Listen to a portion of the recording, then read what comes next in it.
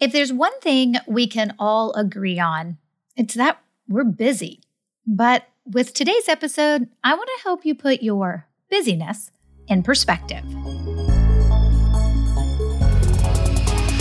You are not just another hustling salesperson. You are the expert, the resource, the valuable partner for your clients. And how you grow your business should reflect how your clients see you. Welcome to the Roadmap to Grow Your Business podcast. We generate referrals without asking, build positive client experiences, and help you take control of your business. Here's your charmingly sarcastic host, Stacey Brown Randall. Hey there, and welcome to episode 195 of the Roadmap to Grow Your Business podcast. I'm your host, Stacey Brown Randall. I can't believe we're almost at 200 episodes. Is this not crazy? I have been thinking for probably longer than I want to admit what it looks like in terms of how I want to celebrate my 200th episode. And I think I finally landed on an idea that makes me really happy. So stay tuned. There'll be more details coming out. And I will tell you that we're going to make episode 200 all about you guys, all about the listeners. So just stay tuned. We'll have more information coming up. And of course, it wouldn't be the start of a new episode if I didn't do a shout out to one of my clients. This is Hannah. Hannah is an attorney. She is part of a 3-partner firm. And in 1 year, following the strategies that we teach about referrals, she got 140 referrals. That's right. Woohoo! Way to go, Hannah. 140 referrals. And that was in her 2nd year of following the program. One thing I do want to note is that when people come into the program, they start in many different places. And this is any of my programs, whether it is how to turn clients and contacts into referring machines when you're trying to cultivate new referral sources, or growth by referrals, which is the process to how to take care of and get more referrals from your existing referral sources, or of course our BRB, which is building a referable business. We call it the whole enchilada because it includes those 2 I just mentioned and a whole lot more. It's like everything I teach.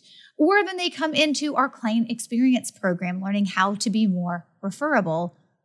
We all come in, every client comes in and starts at a different place, which means that their results is going to be tied to what they have done in the past. And in most cases, what they have to overcome because what they haven't done in the past.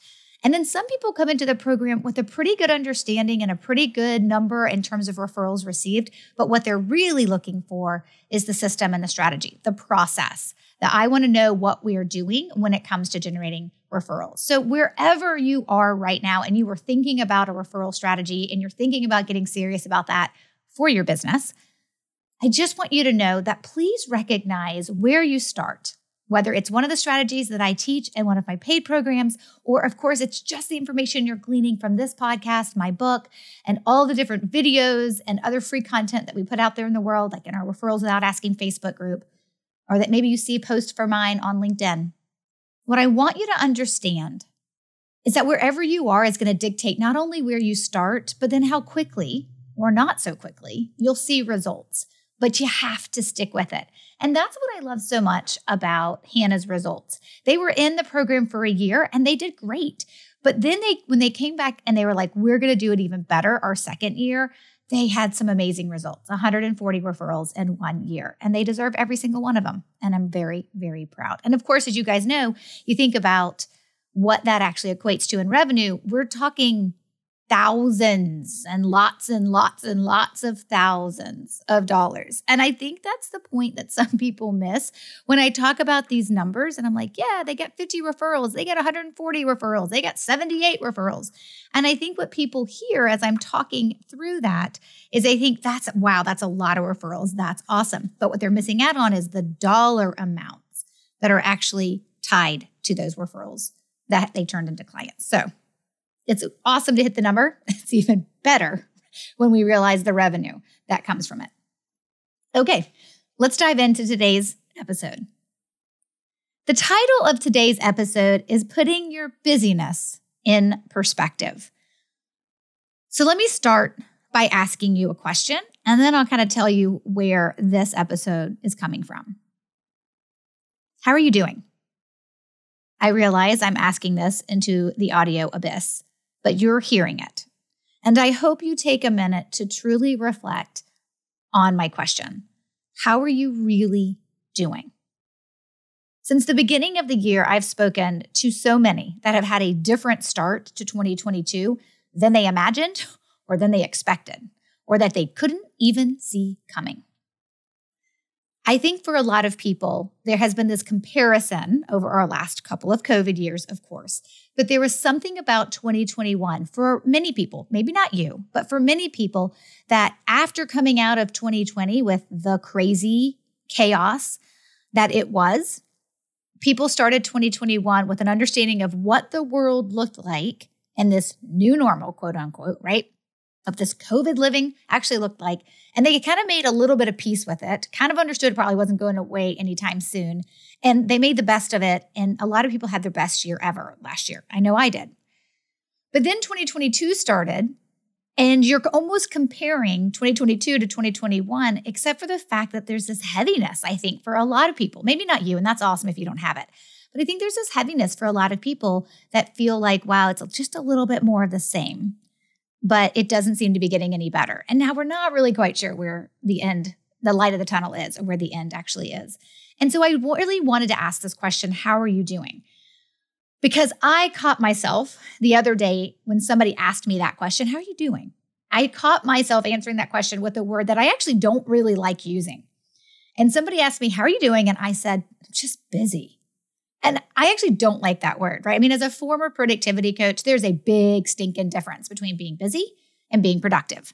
And I preach, when given the chance, on the differences between those two. I'm not going to do that to you right now. I'll spare you my preach. But I realized as the words tumbled out of my mouth that that's actually how I was feeling. I was just feeling busy. And I think busyness has a heaviness to it and a connotation to it and a social definition to it that we used to wear as a badge of honor. But now we're a little bit more clued into the fact that being busy, it's kind of like being a workaholic. It's not something most people aspire to. And so when I answered that question, busy, it hit me, oh, I know what this feeling means for me.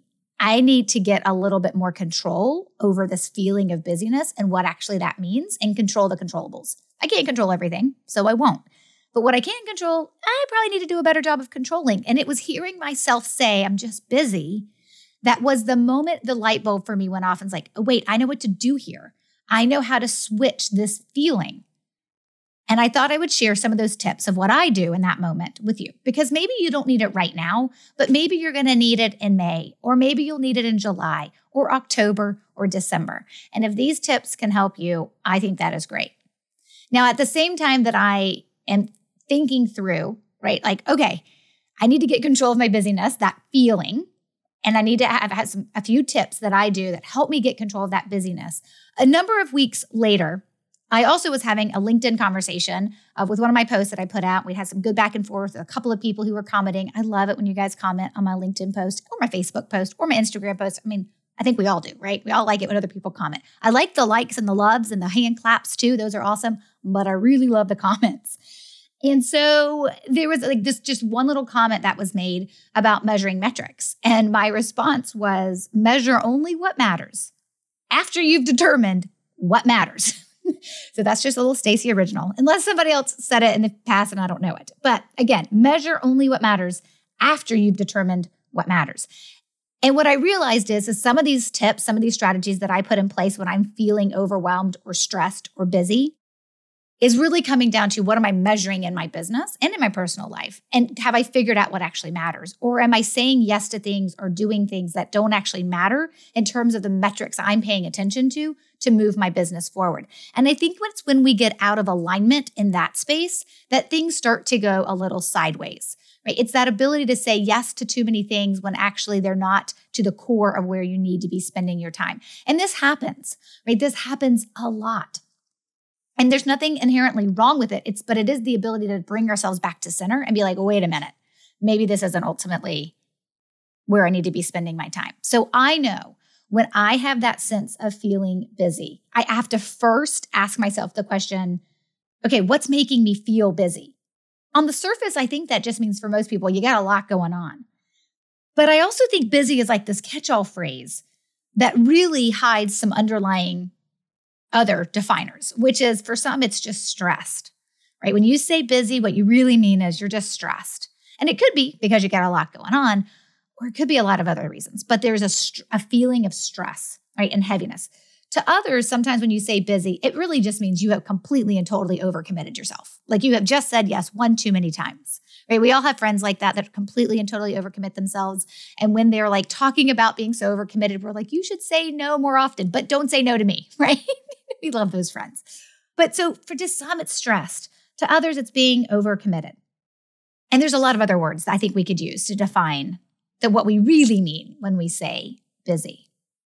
So when I take a minute and I always pause and I'm like, okay, what's making me feel busy, right? What's making me feel, for me, it's stress usually because there is a lot going on, but it's also sometimes a feeling of I'm not doing what I need to be doing. And that is compounding on me amongst all the other things I have going on in life outside of my business.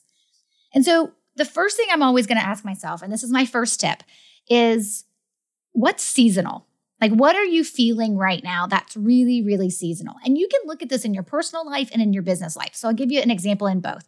In my personal life, I start feeling busy when baseball season rolls around because the schedule kind of goes a little out of whack because now both of our boys are on our middle school baseball team.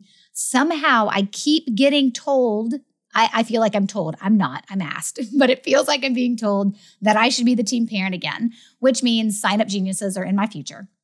And so in my personal life, it's just that it's like, oh, I got to do this. I got to do this. I got the baseball, the kids, someone needs new cleats. Someone split their helmet open. I don't even know how you do that.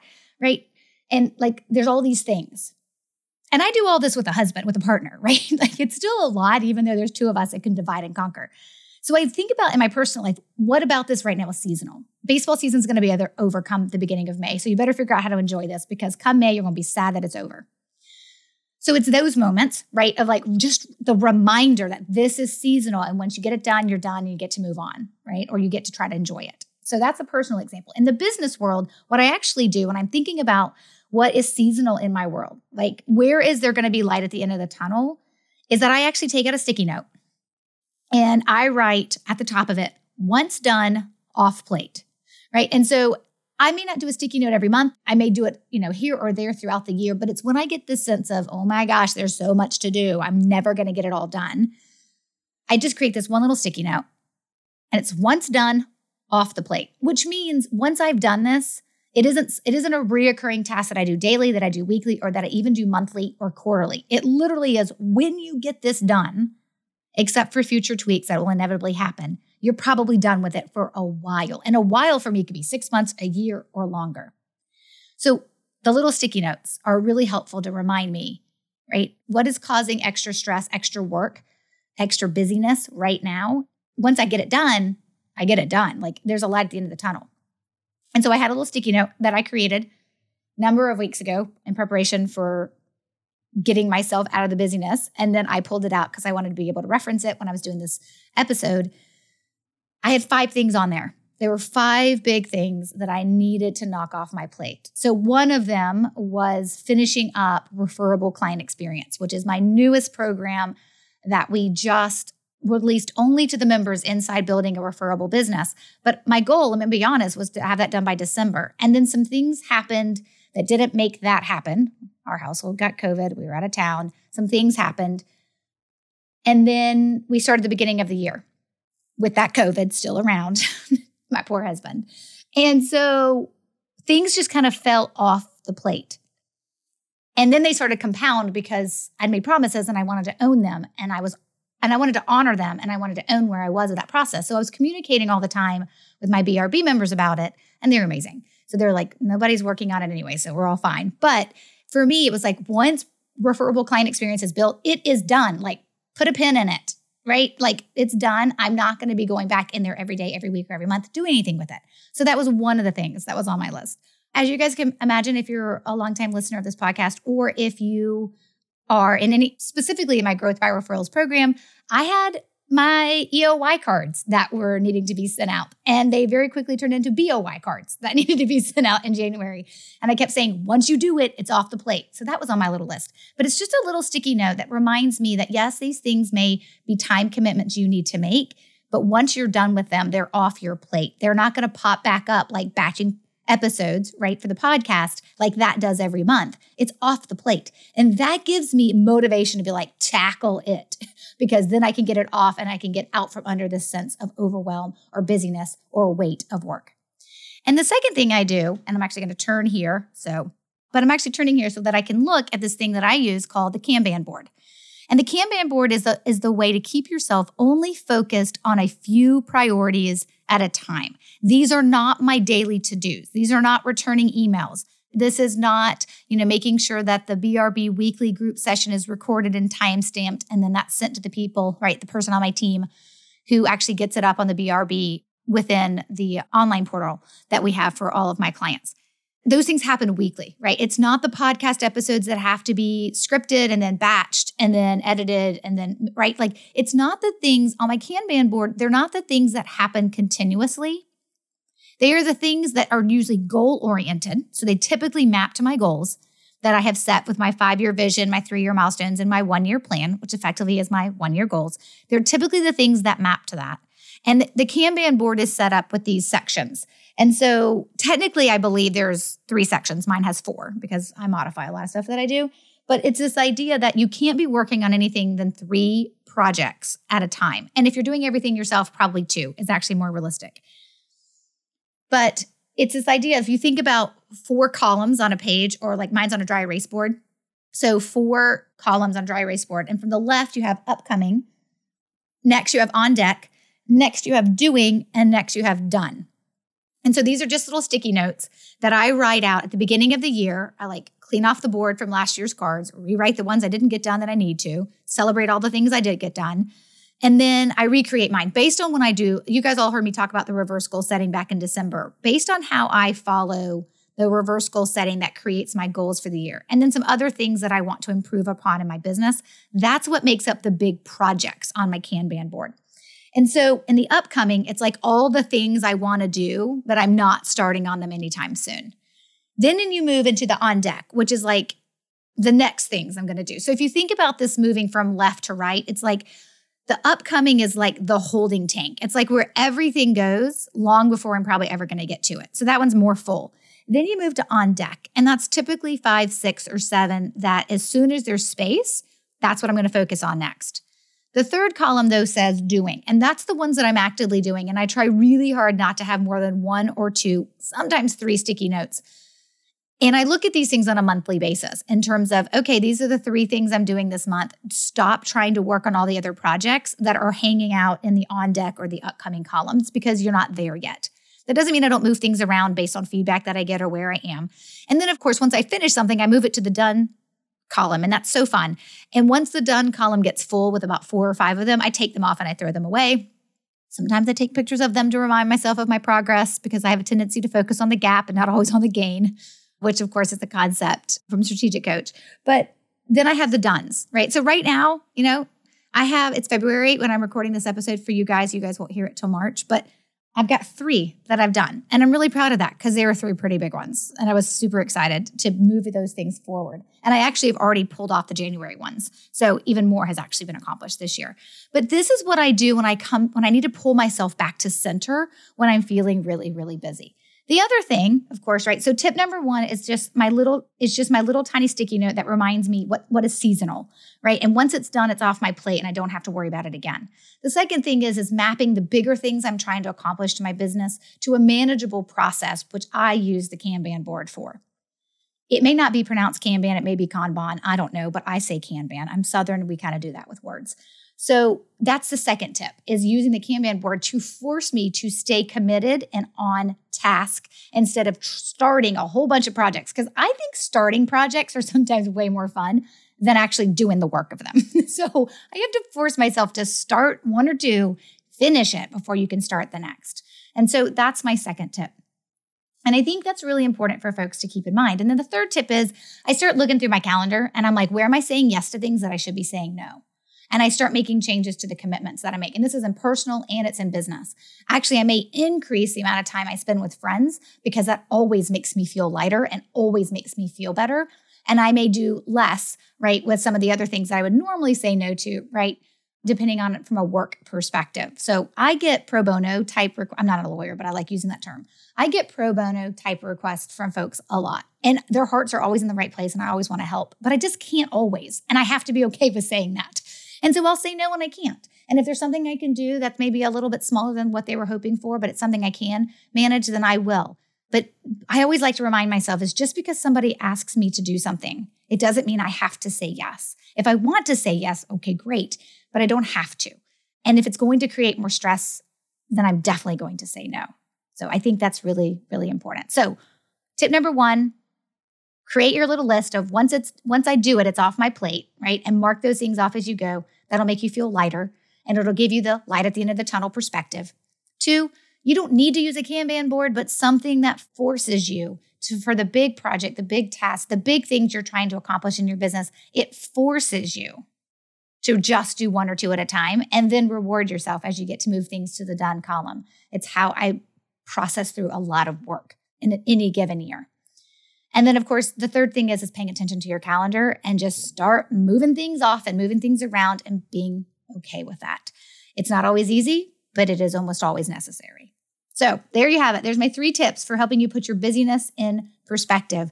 We will, of course, list these out on the show notes page. And the show notes page for this episode is stacybrownrandall.com/195. That is for episode 195. And of course, I would love for you to share your thoughts on this episode of what do you do to help remind you to put your busyness in perspective in our Referrals Without Asking Facebook group. You can look for the 195 episode post or just start your own post in that group. Most definitely. We love it when you guys do that. The only ones we ever remove is when you're promoting yourself. So definitely get in there and help us start a conversation. Okay, and coming up next week is episode 196, and we're going to kind of extend this topic slightly, but in a different way, and we're going to talk about the speed of starting small. So until then, my friends, you know what to do. Take control and grow your business. Bye for now. Thanks for listening to the Roadmap to Grow Your Business podcast. To access all resources and links mentioned in today's show and to connect with Stacy, head over to www.stacybrownrandall.com.